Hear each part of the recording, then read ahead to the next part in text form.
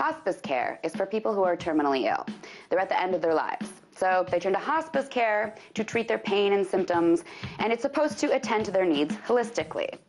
Hospice is the last care given to a human before they shuffle off their mortal coil. So it's pretty important, pretty heavy stuff, which is what makes this story even more disgusting, because it involves disgusting behavior at a hospice care center. Novus Healthcare Services is in North Texas. On its website, it says that they treat people the way they would want to be treated themselves, that they go the extra mile to make patients feel comfortable and secure. But that's not what the FBI has found to be true, exactly.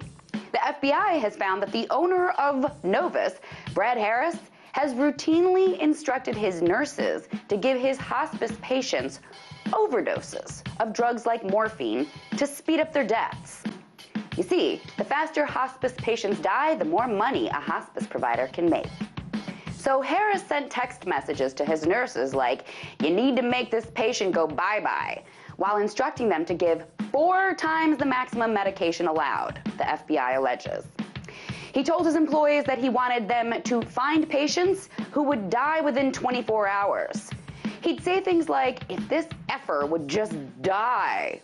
He would have employees who were not doctors sign certifications with the names of doctors and send patients back to home to die, even though they still needed care, just to save money.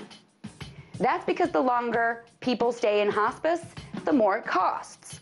When a patient enters hospice, Medicare and Medicaid kick in. So the hospice place gets money from the government to take care of these people at the end of their lives.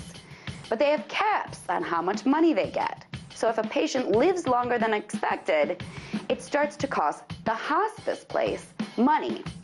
They sometimes even have to give money back to the government.